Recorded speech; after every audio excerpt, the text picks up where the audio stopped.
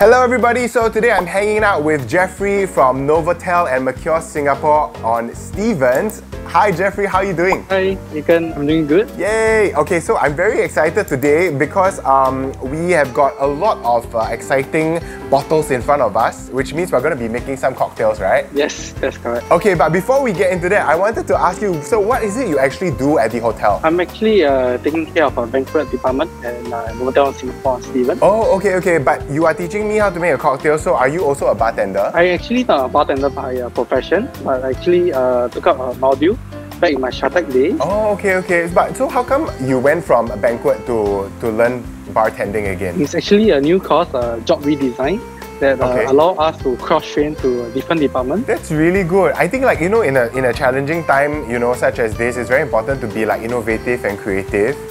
So this is really good, what you've done for yourself to refresh some of the skills, right? Yes, that's correct. That's really cool. Kudos to you. Okay, so today, what are we going to be making? We're making a signature cocktail, which is created by me. Okay. The name is Galaxy Sling. Wow. Yeah. Actually, it come about is because I'm taking a banquet, and all our meeting room is named after different constellation. Oh. So that's why the name come about, Galaxy Sling. Oh wow, very nice. Wow, so it's really basically inspired by the aesthetic of the hotel, the design of the ballroom. Correct, and the meeting room. Yeah. Ah, okay. I'm very interested. It does sound like when you say sling, it reminds me of the Singapore sling. So is it like a spin off that cocktail? It's somewhat similar, just that the ingredient we use is slightly different because I have infused our Mercure signature butter tea. Okay. Which also include the ingredients like lemongrass, ginger, and pandan. Yeah. And the most important, the blue pea, which gives color. Ah, okay. Yeah, it smells very aromatic. I mean, very floral as well.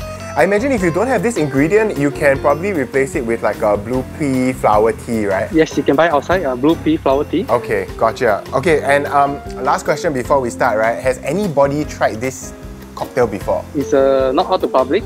You will be the first guest to try. Yay! I'm the first! Yeah. Okay, so I hope that I do your recipe justice and this will taste as good as if you made it. Alright Jeffery, why don't you run us through the ingredients and then we'll start making this cocktail. So what we'll be using for the Galaxy Sling, it will be gin, okay, and novice liqueur, sherry brandy, grenadine syrup, lime juice, sugar syrup, okay, batik tea.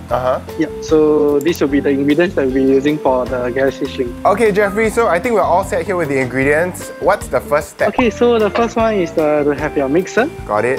Next we have a jigger to measure the ingredients precisely. So what are the measurements for the top and the... So the longer one is 40, the shorter one is 20. Okay, gotcha. Okay, the very first one is gin. Gin, okay. 30 ml of this. 30 ml of gin. The shorter one, yeah, full, 20 ml. Yeah, and then half. Yes. Okay, got it. Okay, so the next one will be triple sec, an orange liqueur, 10 ml of this. 10 ml. Half of the 20. Alright.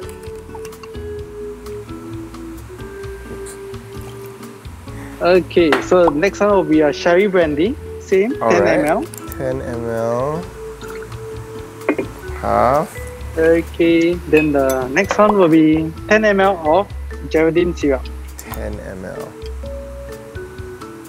Alright. Okay, done. So next one will be the lime juice. Lime juice is 60 ml. So 40 of the long one and 20 of the short one. Okay, got it.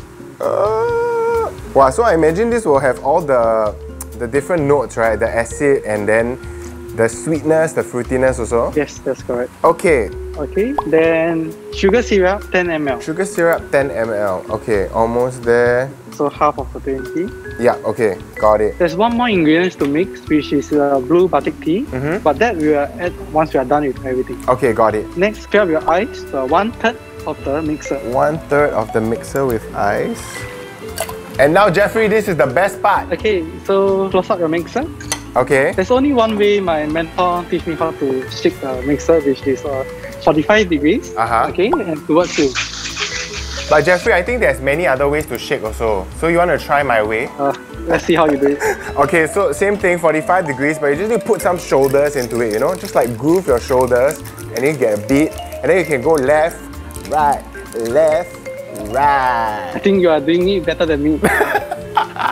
Wow, nice escape. Okay, never mind. I'll do it on our behalf. So yeah, because I see a lot of bartenders, right? They have a lot of showmanship and they're spinning the shakers and the mixers around. Yes, so yes. I think, but for us, we just keep it to something simple and groovy, yeah? Yeah, they take a lot of experience and have confidence in your equipment as well. Okay, got it.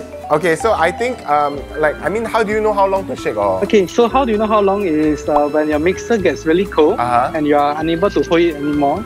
So that's it's time for you to open up your mixer. Yeah, okay, it's right about there already. Okay. Okay, so knock it and you're able to open up slowly. Hey, I think I don't need because mine has a strainer. Are we going to strain it? Yes, we are going to strain it into a glass. Okay. Okay, so take your glass, take your strainer and strain your drink slowly. Okay. So you'll see the color come out to be very bright red. Yes.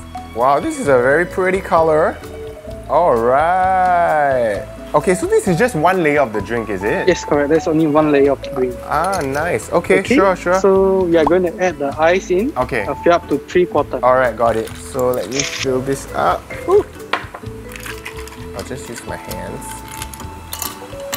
All right, I'm afraid this is all the ice I got. Okay? Yes. So the next thing we have to do is to put in the batik tea. Okay. So batik tea itself has a very light density, so your floats on top of the drink. Oh, okay. Yeah, we'll use the bar spoon to layer the drink. But if you don't have a bar spoon at home, what you can do is you take any flat surfaces.